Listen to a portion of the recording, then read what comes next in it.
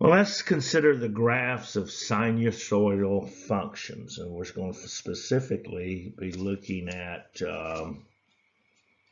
we're just looking at sine and cosine functions here for the next little bit. Let me glance through here and make sure that's true. Yeah, and we're also going to be focusing on transformations. Now, here in this first example that we're looking at, we got f of x equals the cosine of x, and this is the graph that we see here in blue. And I guess we start off by thinking, if I'm looking at the cosine of x, I'm assuming that I've got 1 right here, 1 times the cosine of x, because this coefficient, as we see in this 1/3 cosine of x, affects our amplitude. Now, what is the amplitude? And I guess there's two ways to consider this. One is the distance between the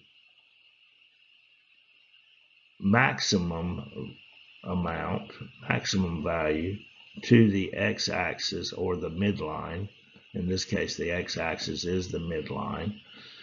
That would be one way to look at it. Another way to look at it is we take the peak, let's say, and the trough, come down here right here, and we divide that by 2.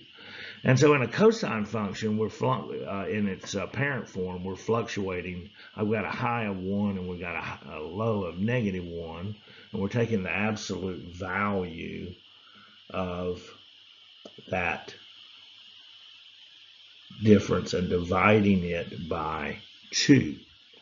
But we can really tell it from the coefficient there, the lead coefficient of our function. So in this, in f of x, we've got an amplitude of 1,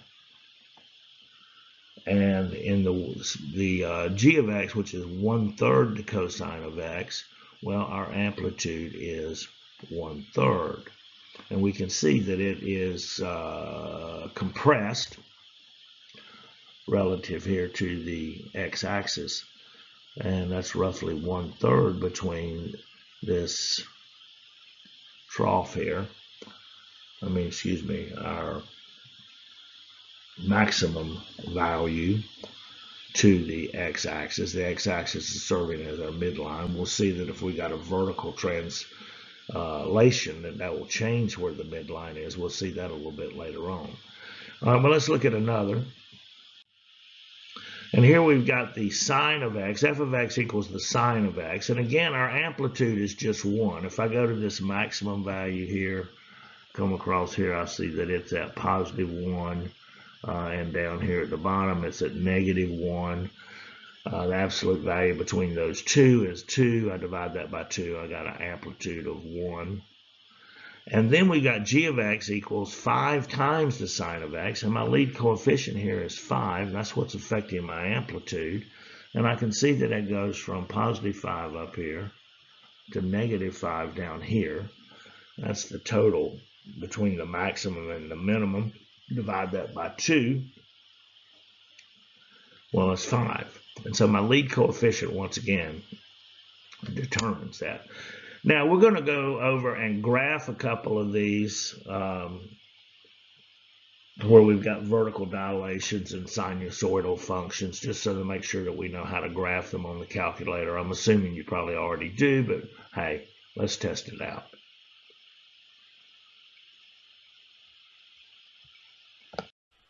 All right, well, as you can see, we're going to graph the cosine of x, and then we're going to come back in and graph g of x where it's 2 times the cosine of x. Now, we should already know that my amplitude is going to be 2 because that lead coefficient of 2 times the cosine of x. But here we are at y equal. Let's first put in the cosine of x.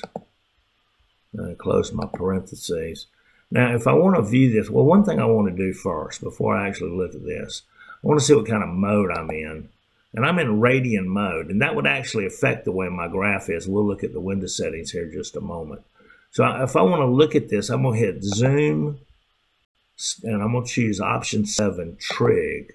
And that'll make some adjustments in my window setting. And you can see here that if I'm right here on the x-axis, when x is equal to 0, y is equal to 1. And that's the value of the cosine there lying on the x-axis. Now let's go look at our window settings and see what we got here. And when I did that in radians, it's actually adjusted my window settings where I've got a scale of 1.57. Well, if you think about pi being 3.14, well, half of that, pi over 2, is 1.57. And then we've got a scale of 8.6. Let's say x max of 8.6. Well, think about 2 pi. 3.14 times 2. 2 pi is going to be what? 6 something. And so this will give us at least one complete period. So let's go look at the graph here.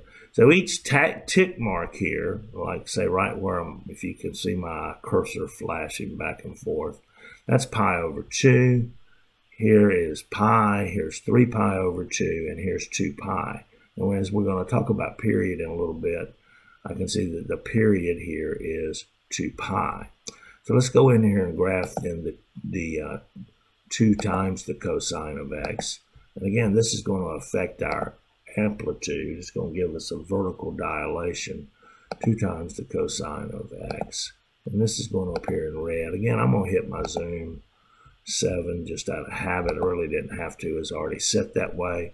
So there's the cosine of x coming through, and then there's 2 times the cosine of x.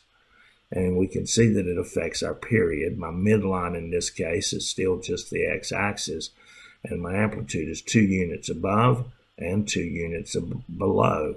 And so we consider that an amplitude. The total between the max and the minimum is actually 4 units. 1, 2, 3, 4. I divide that by 2, and shazam, there is my vertical dilation as evidenced by the lead coefficient of that function.